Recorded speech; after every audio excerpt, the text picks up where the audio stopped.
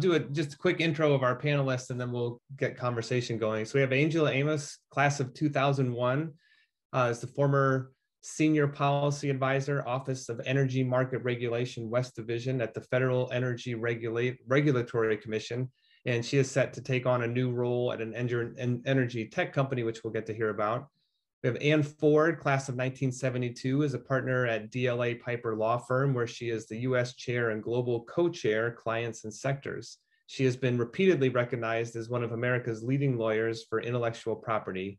And Lily Roberts, class of 2008, is the Managing Director of the Economic Policy Team at the Center for American Progress, a progressive policy think tank in DC.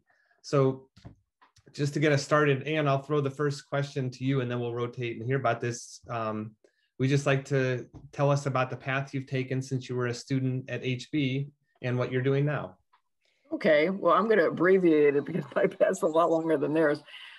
So in a nutshell, after HB, I made the decision, which I think was actually kind of a fateful decision, to go to Georgetown University. I was the first person at HB to go to Georgetown. And it was kind of a surprise, I think, when it was one of the first years they were letting women go there. I think 68 is when it went co-ed. A lot of schools, I know it's hard to believe, but they were all male institutions, and Georgetown was one of them. But I decided to go to Georgetown because I kind of fell in love with Washington. And I was also sort of a political junkie. I'd worked on a couple of political campaigns, even as a high schooler. So was interested in going to DC. Was in DC, double majored in political science and English. It was pulled in two different directions. I had the sort of creative interest and I had the sort of political interest. Took every standardized test in the book during college to see if I should go to grad school or law school. And the one thing I thought I would never do is be a lawyer, because I thought pre-law people were just annoying. And I just didn't see myself being in law school. I thought it was just obnoxious. So I took the year, actually got into case law school, just to sort of, come up with an idea to keep everybody from bothering me. And I had worked on the Hill, and I was back in college, and I thought, okay, I'll work in the Hill. I was interested in policy. And ultimately, then I realized, I just need a year to be completely kind of knock around. So I got a job with the Park Service working at the White House, which is sort of a weird thing, but it got me to be able to sort of be with my friends and explore the city and not worry about being too serious. And so I did that for a while, for that year. And then that was a seasonal thing. And I took a long-term job at a law firm they said, well, do you want to be a paralegal? And I couldn't think anything more boring than sitting in an office. So I was a messenger, which gave me a lot of time to kind of observe. I thought at the time I was going to be an English professor. That was kind of the thing I wanted to be. I'd studied in Ireland and I loved Irish literature. And I thought, okay, I want to be an Irish, but that was not meant to be. And actually that's my first tip is, if you get rebuffed, it's probably a good thing, because now the idea of being an English-Irish literature scholar is not me at all. It's not me. I'm a people person and I'm a practical person, and that would have just been insane. So luckily, I did go to grad school.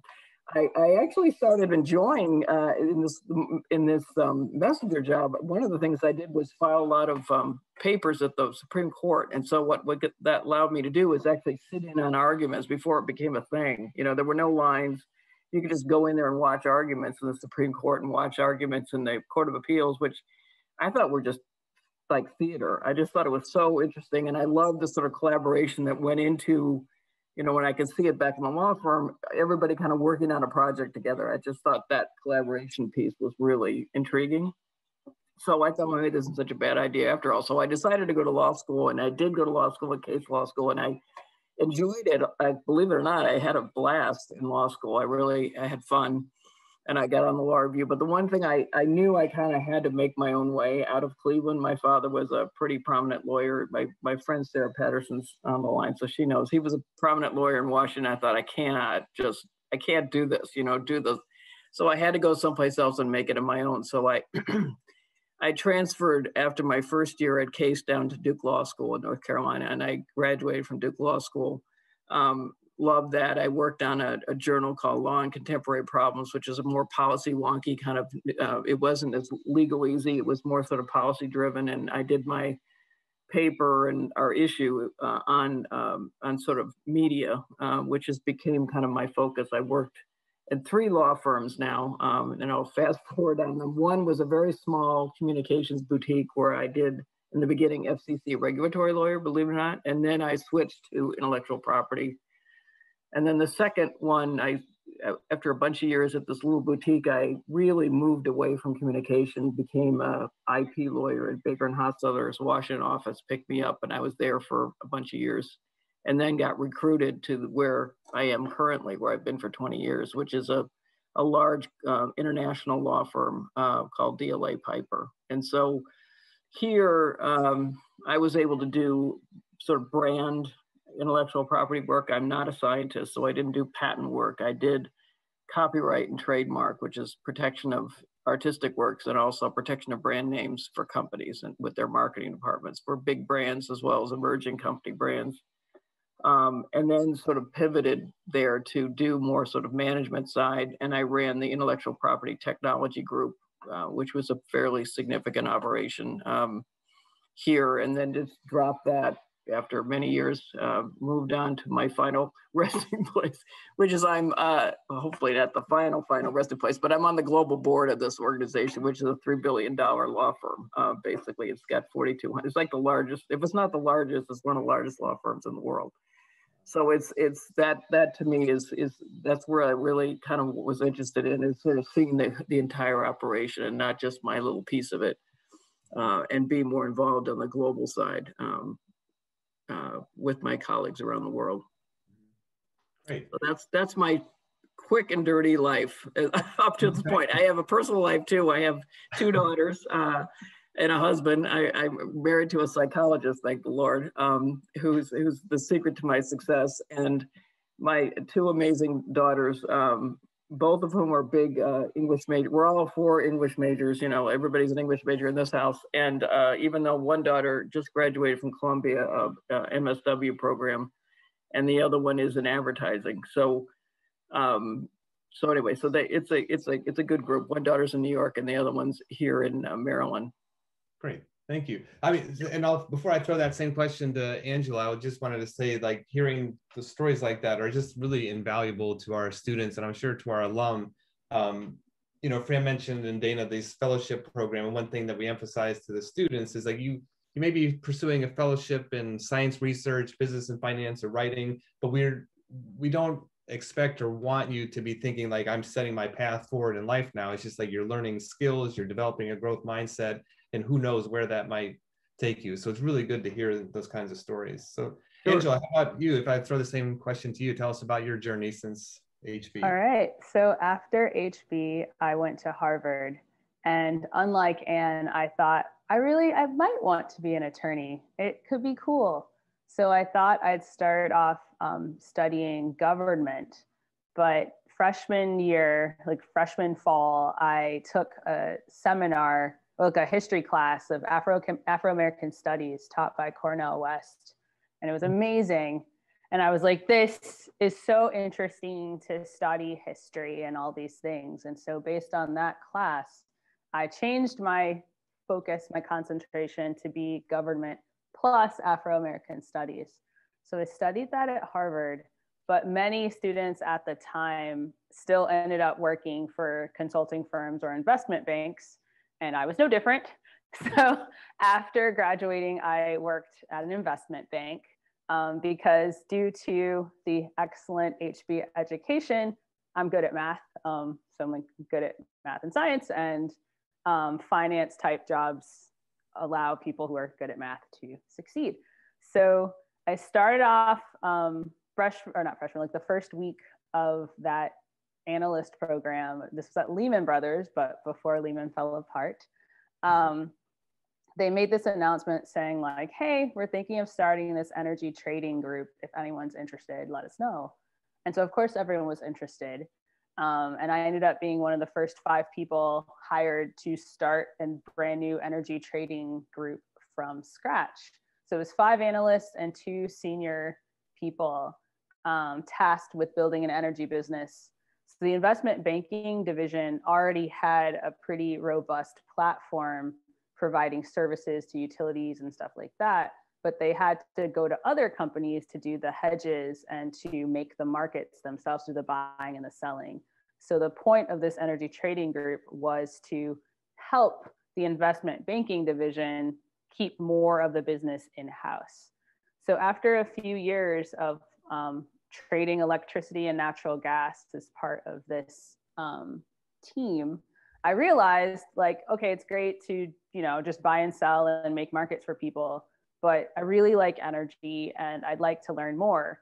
And to do that, I want to work at a place that actually has steel in the ground. So I left Lehman in summer of 2008 to join an independent power producer called Mirant, based out of Atlanta.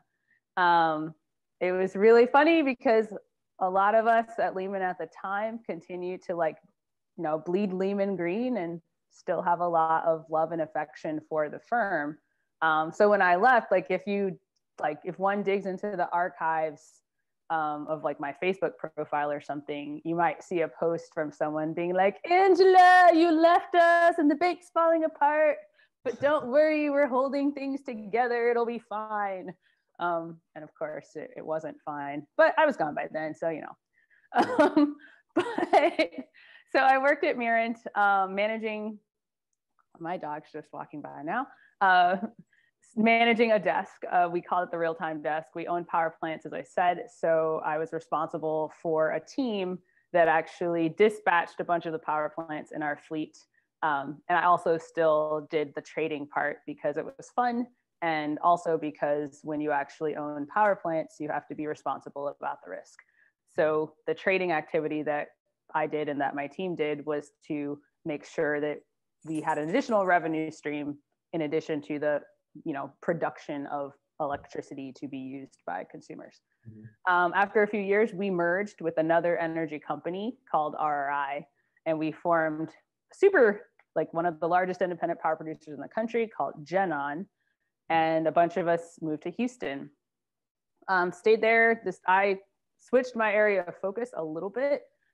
Previously, I'd been focusing on everything west of the Rockies geographically, but when we became GenOn, I did everything east. And so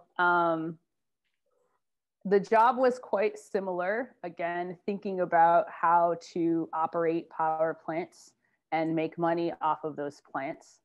Obviously, when you're thinking about commodities, there's an environmental component, there is a regulatory component, there's obviously a financial component.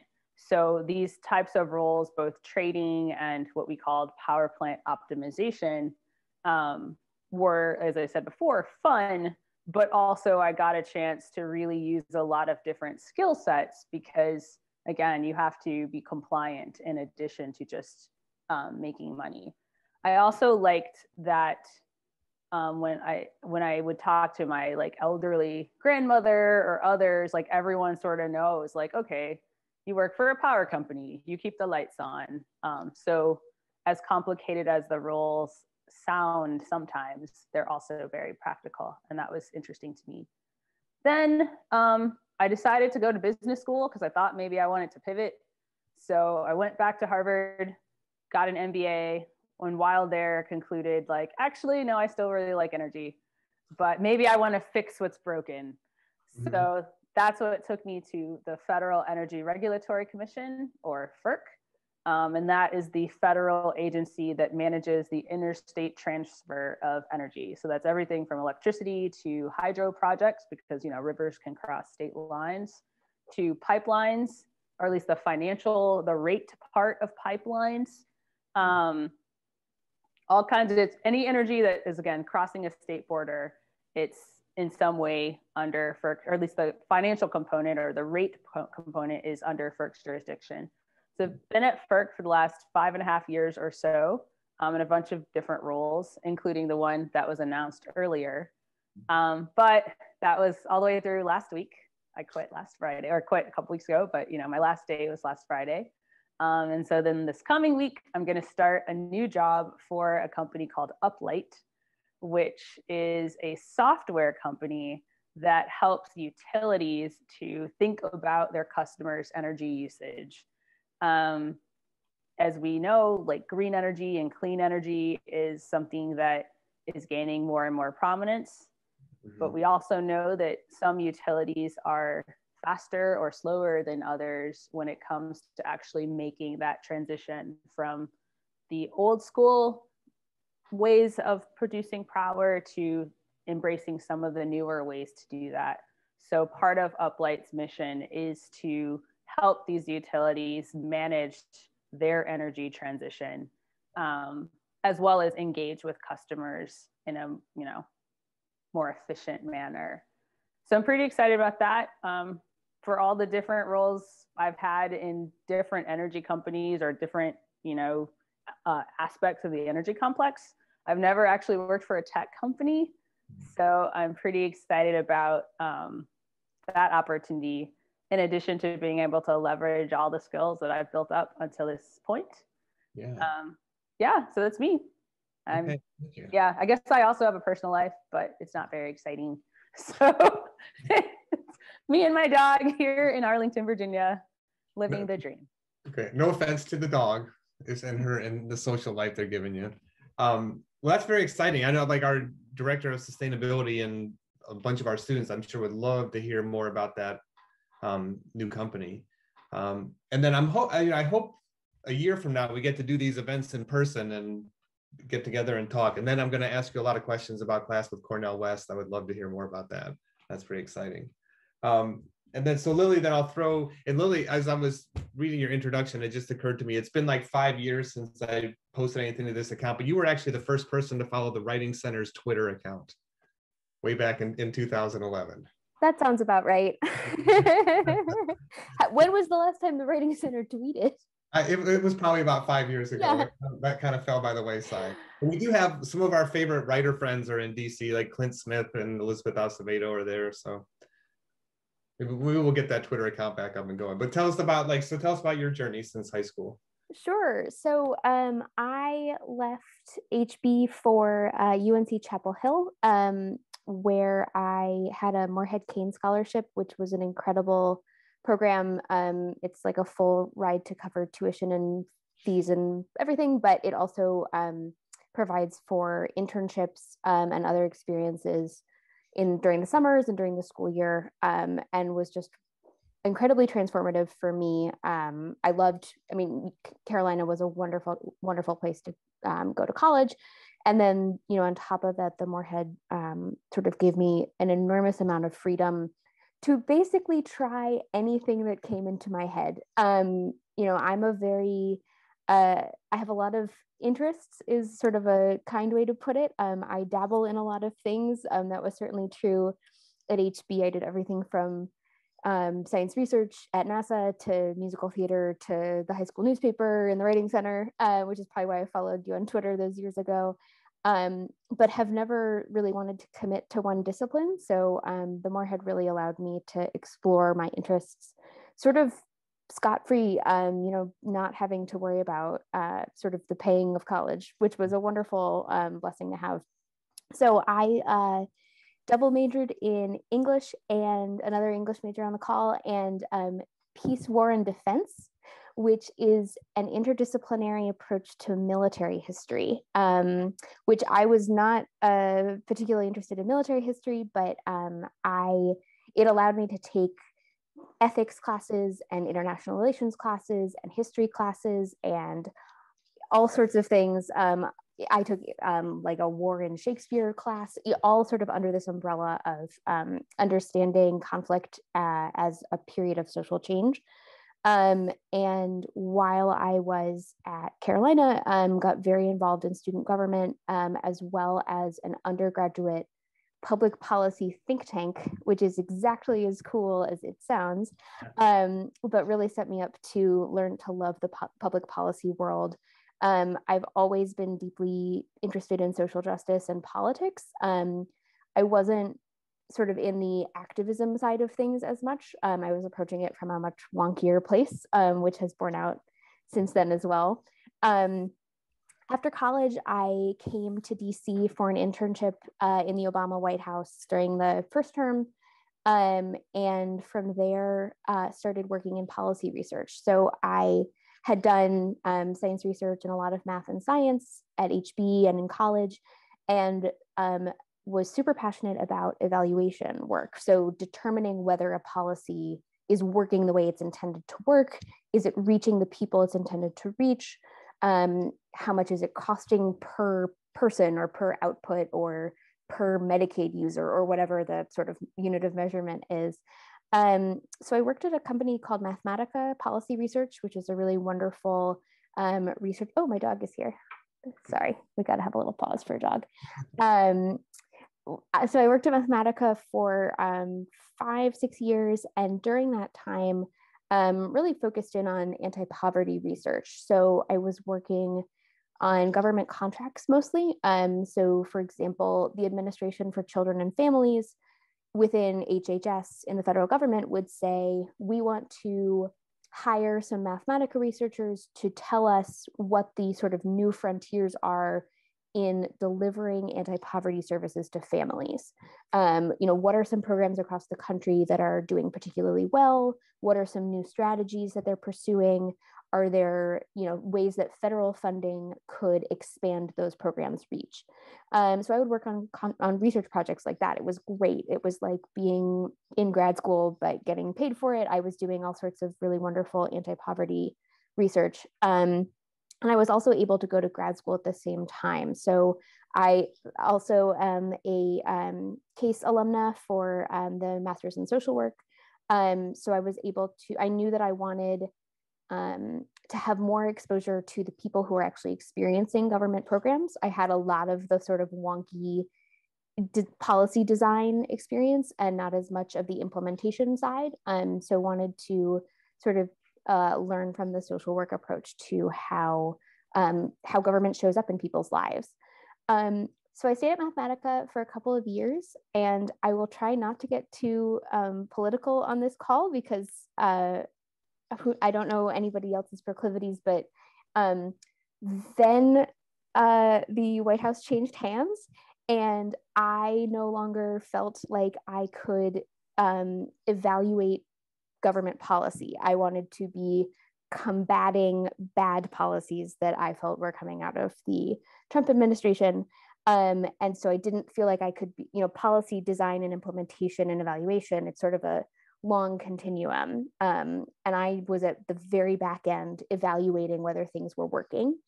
And I was writing reports to Congress, and they were maybe reading them or maybe not reading them. So I decided that I needed to move to the front end of that policy design continuum. So in 2017, I came to the Center for American Progress, which is sort of the big, it's not affiliated with the Democratic Party, but it is sort of the establishment liberal think tank in DC. It's a big organization for a think tank. It's about 300 people. Research on all sorts of topics from national security to anti-poverty work. And I came to CAP to work on economic mobility. So my areas of focus policy-wise were raising the minimum wage, expanding unemployment insurance, ensuring equal pay regardless of gender, and particularly the Black-white wealth gap. So working on projects that would sort of designing new policies to try to accomplish those policy goals, but also sort of doing research and as well as doing sort of the legislative campaigning. So working directly with Congress to try to get laws passed. In 2020, the world changed and economic policy making changed dramatically. And I stepped into a role for CAP that was more sort of management oriented, trying to coordinate, we've passed, the federal government has passed about $8 trillion in economic aid over the past year. So I sort of stepped into a role coordinating for the Center for American Progress, our stances on those $8 trillion of relief and stimulus. So trying to figure out, could we get universal paid leave into the next bill? Could we get an expansion to unemployment insurance into the next bill, and being sort of the coordinating person for that on the economic policy side. And then this just a couple of months ago, took on sort of a more formal management role for the econ policy team. The econ policy team works on issues ranging from, things, labor issues that I work on, like minimum wage, to corporate financial regulation, to climate, making sure that jobs, green jobs, climate sector jobs are good jobs, they pay well, and sort of all manner of taxes, sort of everything you can think of in the econ world is under our umbrella. So that's been really wonderful, and we're in sort of a proactive policymaking world now, because we have Senate allies and White House allies aligned with a lot of our goals. So it's been a really wonderful and busy couple of months trying to, make sure that we're communicating, what our priorities are and how we think that the economy can be built into a more sort of a just economy that allows everyone to succeed. I will also say that a big part of my journey in DC has been, my main extracurricular activity is a choir. There is a 45 voice group of singers called the 18th Street Singers. We, in non-pandemic times, meet once a week to rehearse and perform twice a year.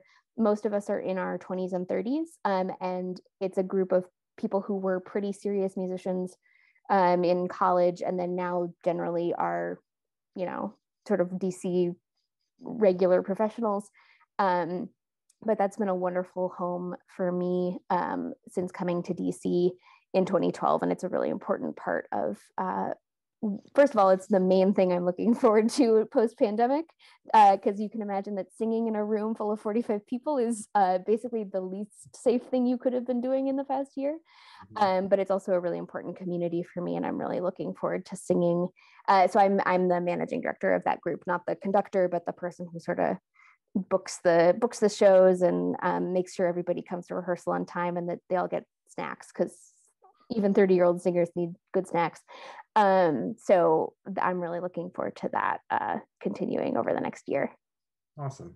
Well, and it's funny, as you were talking, I just remembered then, even though I hadn't met you, I think it was 2016, so that would be one of Olivia's classmates, McKenna Ritter, was the Thomas Wolfe Scholar. And I was like, I think Lily Roberts was the Moorhead King. You should reach out to her, and she did, and you were very helpful to her in making her decision. Yeah, McKenna's wonderful. We had a wonderful conversation, and even though we didn't overlap in college, we sort of kept tabs on each other and kept in contact. Nice, thank you. So, I mean, just as like a follow-up question, and I'll throw this to you, but I think all three of you spoke to it, like just a wide range of interests, and you talked to shared about your creative interests. And I was curious, like, if you feel like if your career has nurtured those, or if that's a part of yourself that you nurture outside of work, does that make sense? Like, the creative side of things? Yeah, definitely a lot of the clients that I work with are creatives. So either they're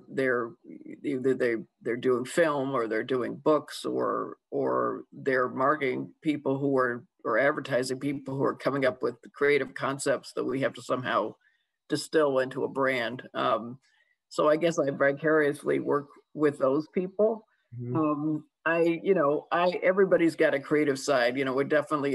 We like to read. One of the pandemic things we've gotten into is my husband reads to me every night. So we pick a book, and I love that, because I remember a friend from HB's father used to read to his mother. And I thought, that's so Little House on the Prairie, so we pick a book. Mostly they're biographies, and books that we may not have picked for one another, but it was something together we kind of got through. And it was everything from Bugsy Siegel to Andrew Talley to I don't know if you know any of these people. He's a big fashion guy. And there's another great war correspondent book out that I highly recommend, that I can put in the chat later, that we're reading right now. So anyway, it's a woman war correspondent, so who's like young, like these guys, maybe a little older, but cut her teeth when she was in her 20s in Beirut and Afghanistan and Iraq. So I think that, you know, we do a lack of that kind of stuff, but yeah, I mean, it's mostly, and I'm trying to pick up watercolor. I've sort of picked that up. I take pictures, you know, I ride a horse, you know, those are sort of my things. Great, thank you. All right, so this second question, Angela, I'll throw this one to you to start off with. And if you want to tell us about the painting in the background as a bonus, you can feel free. I'm curious about that as well. But what is like a significant lesson you have learned from this very strange year, 2020? Yeah, so last year I learned about both knowing and, more importantly, articulating my own value in the career context. As Lily mentioned, when you work for government, a lot of the policy direction is set by the administration. And so in the case of FERC, that's an independent federal agency, FERC doesn't report to like the Secretary of Energy. Like, it's technically part of the Department of Energy, but it's independent. So there are commissioners, and those commissioners are appointed by the president. Nonetheless, what happens is that certain values from the administration trickle down. And since the prior administration, you know, I think I can say, like, without just objectively, like, President Trump seemed to take great pride in appointing people who had little or no experience. And some of the people that those appointees would then appoint or make, you know, put in leadership positions would similarly have little or no experience. And so in my former role and some earlier roles I'd had at FERC, occasionally it would become apparent that certain people were making decisions reflecting their lack of experience, or their, you know, pure just like they're just not qualified for the job. And so I hope, like, and what I'm saying is like well documented in trade press and all that. So it's, you know, not an opinion, it's just a fact. So what I found for me though was like, as much as like everyone knew that I had worked in industry before and had developed great expertise, I had gotten out of the habit of talking about it. I just do my work. And I, you know, it's fairly senior. So some of my work was very much involving other people and directing other people's time, but I didn't necessarily talk about my own leadership. And so I had a couple proceedings that were just really, really difficult to wade through. And I was so frustrated one day. And my boss, he and I would like joke all the time because we're similar enough in age and like life experience and all that. So we were laughing, and he's just like, "Hey, Angela, like, you know, if you're this unhappy, you should apply to the Ohio Public Utilities Commission. Like, looks like they need some help." And for those who aren't tracking Ohio energy politics, but like the Ohio PUC is a disaster, like FBI raiding people's homes, like indictments, it's like all over the news. It's just a disaster. So I was so angry in that other proceeding that I was like, you know what, I will apply. And I did. And my name, the Ohio process is very public, like more public than other states. And I didn't realize that when I first applied, but I learned when my name popped up in the news. So like, ultimately my name got sent to Governor DeWine twice. Yeah. And in meeting with the governor's office, you know, they're asking me like, okay, well, why do you want to be the chair of the PUC? Why are you applying? And what I thought about, or what I learned sort of during that process, was that like, I did not necessarily have much practice in saying why I should lead. I could say I was in a bunch of roles, like at FERC, I was, you know, an advisor to the chairman. You know, another role I had is advisor to division director. So I had lots of roles where I was like leadership adjacent, or leader, you know, a leader in my own right as part of a team, but not in a position where I personally was responsible for the entire operation. And so what I learned last year was, one, knowing my own worth, but also I just started developing skills to talk about it and to explain to other people why I personally should have full responsibility as the leader of an organization. And obviously this is still something I'm thinking about. So in my new role as like a director level, these are the sorts of things that I am going to be hopefully careful about considering, because people will be looking at me in the capacity that's different than the capacities I'd had before. So it's a really long way to say that last year I learned it's, for myself, it's not simply enough to develop expertise over time. It's also important to be able to talk about it and to be able to communicate that expertise to others in a compelling way. That's fantastic. So I'm, in all seriousness, I'm hoping that all three of you at some point can come back to campus as like guest speakers to work with the students there. And that, what you just said is this perfect example when we get together at these fellowship program directors are really kind of bound by a shared sense of value. Like if you're in the science research program, it's more about being able to go into a professional lab, see what you have to contribute and learn and have a sense of agency than it is about like the science. Most of the students in that program aren't going to go on and be science researchers, but they learn those really valuable. And same thing, even like you might be writing a poem, but it's not really about the poem. It's just like reaching toward you being able to hold forth and share your voice with confidence. So that was really helpful answer. How about you, Lily, for what did the year 2020 teach you? It's been interesting. My focus is squarely on economic policy, I really took a strong economic policy lesson from this past year. I had some optimism at the beginning of the pandemic that if anything is ever going to teach people that our fates are linked, it would be an airborne disease. Like it would be a disease that you catch by proximity to people and being in common space, right? Like that affects people regardless of age or, pre-existing conditions. And I had thought that the sort of resulting economic crisis would result in a similar lesson, that the way to prevent economic disaster is to support people at the bottom and ensure that nobody's coming into crisis, because that's how you sort of boost everyone's boats overall. I think there are some cases in which that lesson did actually bear out, but unfortunately, from a sort of policymaking perspective, I think there was not a universal experience of this past year. And as a person who focuses on economic inequality, I basically assume that I'm going to spend the rest of my career working on issues that result from the past year, because there were such vastly different economic experiences of the past year. We're still down 10 million jobs. Something like 1 in 5 people who were working in February of 2020 are not working now.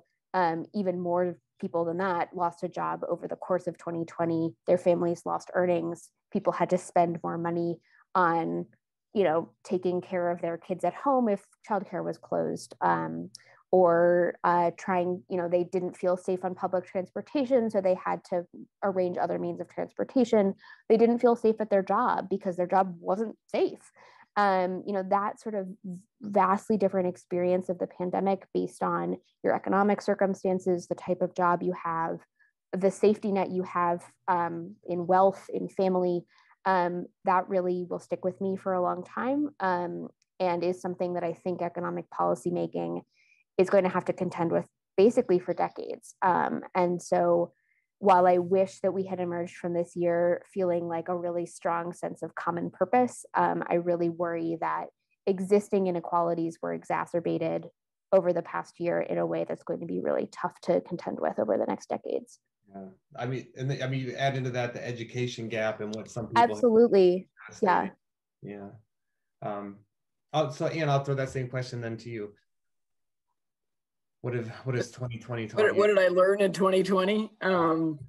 Well, I think both Angela and Lily put their finger on a lot of two really big truths that probably became much more apparent this year. One is, and just so you know, Angela, that thinking that it's difficult to articulate your worth, it never changes. Okay, it's just, I hate to break it to you, but it's not just because you're young and inexperienced. You always, if you're pushing yourself and challenging yourself, you have to keep reinventing yourself, right? And I think this was the year of reinvention for a lot of people to survive. They had to somehow articulate their vision in a new way. And so, you know, what Lily said is absolutely right. You know, the beginning of the year, last year, I was actually sitting in the office with Doug Emhoff, the second gentleman, who's a good friend because he's my law partner. He was my law partner. And and we were looking at our phones and just catching up. And this was before Kamala got put in the VP role. He was, you know, she had just dropped out of the race, and we were just hanging out talking. And all of a sudden we got a text on our phone saying, someone on your floor has coronavirus, you have to evacuate. And that was the last time he had seen me, and I had seen him in person, and he had been at the firm, and then everything changed, right? She became VP and he became second gentleman, and you know, the whole world changes. He has to reinvent himself as a law professor. I mean, it never really ends. I thought the whole law practice was going to fold because I thought business was going to be crazy, but everybody seemed, you know, at certain levels to reinvent themselves. And the unfortunate problem is that we have an unequal playing field for a lot of people who couldn't reinvent themselves, and that has to change. So I'm just very proud that Lily's doing something to change that, and Angela's doing something on the green energy, all this important stuff that could not be more important. What I learned is about it, something a word that sounds like a buzzword, but it's like my new word. It's intentionality. I started reading the Daily Stoic, which I don't know if you guys read the Daily Stoic, but it's an Instagram meme that basically talks about the Stoics and you know, Seneca and all these people who basically talked about, you know, being intentional in your life and not just reacting to things. And so one of the, I'm going to sort of preempt one of your other questions. We're probably going to run out of time, and I'll just throw it out there that what I had a mentorship meeting with a young lawyer who sits on a board with me, a nonprofit board for women and girls in the District of Columbia. And I'm helping her sort of figure out her next step. She wants to be a CEO of some company, or she's now a business consultant for Deloitte. And so I said, okay, you know, and so she said, what can I do for you? And it's like, what can you do for me? You know, you're much younger than I am, and you can't do it. I mean, whatever. And she said, actually, what do you want to do? What's your next challenge? And I said, I want to sit on a private company board or a public company board, not a nonprofit, a for-profit company board, because there are a lot of really interesting issues coming into those boards right now, as you can see in Georgia and elsewhere. And so I was very curious about that. And she immediately nominated me, and I got on a Deloitte board readiness program that basically places people on boards. They have to rewrite your board. I sent you my board bio, which I didn't know anything about doing, but now I know how to do it. And facing that new challenge was I had to articulate, Angela, to this group today when we did our workshop, what's your elevator speech? What are you going to bring to a board? And, you know, here I am, 60, whatever it is, you know, coming up with what's my addition to the board? You know, what's my value to this board? And so that question never changes. If you're really pushing yourself, you're going to be asking that question and pushing yourself no matter where you are in your life. Thank you. Well, Dana, I could literally do this all night long, and mentorship was one of my favorite topics too, but I think I better throw this back to you since we're at past 8 o'clock now. Yeah, well, thank you. I mean, these are just phenomenal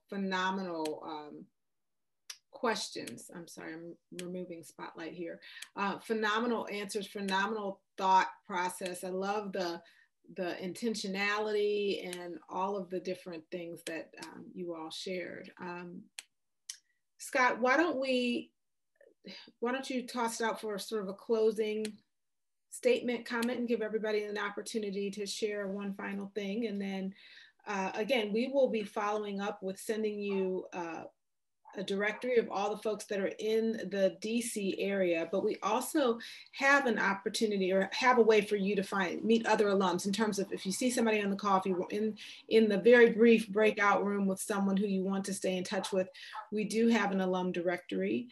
You can always reach out to me and we can make sure to connect you if you didn't already share that information. You can also use the chat feature this evening to exchange information. But Scott, I'll toss it back to you if you want to one final wrap-up question, thought.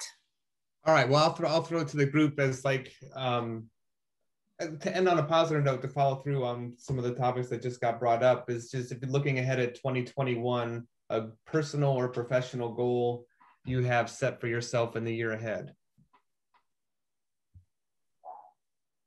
And I'll let Angela, since you're starting a new job, I'll throw that one to you.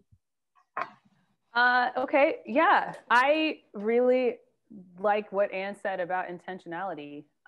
My hope is to be able to carry the prioritization of values that I was able to kind of focus on last year or during the stay-at-home time into the future. So I'm hopeful that I won't, or at least I'd like to not be so distracted by things that aren't as important, and rather be intentional about dedicating time to the people and to the pursuits that I value. I'm going with that one too. That's a good transformational kind of goal. How about Ann? Do you want to take that same question? Yeah, I mean, just piggybacking on that, to me, that's a huge one if we really want to do what we want to do in life. And I've started meditating, which I kind of did before, but never really spent much time on it. And one of the things you do in meditation is you set an intention, right? You're trying to figure out what is the purpose for your meditation right now. Is it, for me, I'm so cliche during the thing. I got a Peloton, right? So it's a little daunting to get this bicycle is insane, and the people who do this, like literally, you kill yourself on this thing. So you have to set an intention that you're going to get on there and kick it. For like 45 minutes with this buff guy from London, and honestly, it was fabulous. There's something about imaging. And I remember doing this when I was a young lawyer in a square peg in a round hole. A woman lawyer in the 1980s was a big breakthrough. So it was very similar to what you guys must feel in some ways. Imaging myself actually going through these motions, so that by the time I did it, it was in my head, and it was I was in the zone just doing it. I wouldn't have to think about it, right? So to me, it's like skiing or playing tennis, anything you want to really accomplish. If you can sort of image yourself or see yourself intentionally going through it, it really helps you. Believe it or not, it's like a mind trick, but it kind of works. Actually do it, within reason. You're not going to fly off a building, but you can certainly do things that you're trained to do, and that you have the intelligence to do. And certainly with HB and these incredible people we have here, that gives you that foundation to be able to really have great judgment and great analytical ability. So that's what I want to keep meditating and helping myself image through the kinds of things I want to accomplish, including this board service. Nice. I was like literally kind of ready for bed at 6:30 tonight, but now I feel energized and ready to live my best life right now. So right, exactly. All right. How about Lily? You want to bring it home for us? Yeah. So I think my goal, I sort of alluded to how important being in a musical community is for me, in addition to my work. And it's interesting. I really believe in the impact of my work, and it's really important to me. And it's the thing I'm thinking about 90% of the time, but it's a little hard sometimes to keep the finish line in mind. Like someday 42 million people will get a raise when we increase the minimum wage. I will have played a very small part in that for 42 million people, a very, very, very small part in that. And it could be years from now. In the short term, I try to find ways to impact my community in positive ways. And for me, being in a choir is a really big part of that. I'm able to bring musical experiences and joy to audiences by sort of facilitating choral performances. I'm able to bring a musical home to my friends who are singers. And that's really something that I've missed over the past year, is having that sense of being of service to a small community, in addition to sort of this big abstract millions of people, masses of folks who are impacted by economic policy work. So my goal for the next year is to really relish all the moments when I can feel connected to that small in-person community that I value so much. Nice. Awesome. That's great. Well, Dana, I think I'll throw it back to you. I know we have two, Olivia, and I think I just saw Evie on this call too, some recent college grads headed to DC, and Audra, I saw you on there in college in DC. And so hopefully you get to connect and see these people. But thank you all for your time tonight. It was terrific to hear your stories. And Dana, I'll throw it back to you. Sure. Yes. Thank you so much. Fran, would you like to have any final comments as we head out for the evening? Just a deep thanks. And I think women rising boldly, inspiring women to rise boldly. I do think your mentorship and how you soulfully speak as you've done tonight to young women, they just eat up every word, as I did. But thank you for sharing your stories. Thank you for being here. And I think one of the things I always want to do is to have that have a younger woman, to be that champion for women, especially the younger women. And it just sounds like on your journeys you've done that and continue to do so. So thank you.